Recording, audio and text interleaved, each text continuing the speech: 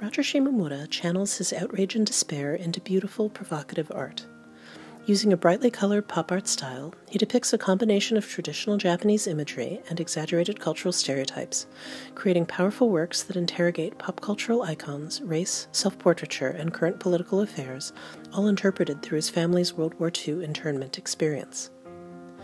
When Shimomura was a student, pop art was understood to be cool and detached. He longed to make it hot and relevant. One hallmark of his work is the use of dark humor to lampoon hypocrisy and promote social justice. He explores the experiences of forever foreigners, visual minorities perceived as outsiders, and the terrible toll that such judgments can take during times of political strife. This exhibition is drawn primarily from the collection of Jordan Schnitzer and augmented with loans from the artist, Sherry Leedy Contemporary Art, and the Greg Kucera Gallery.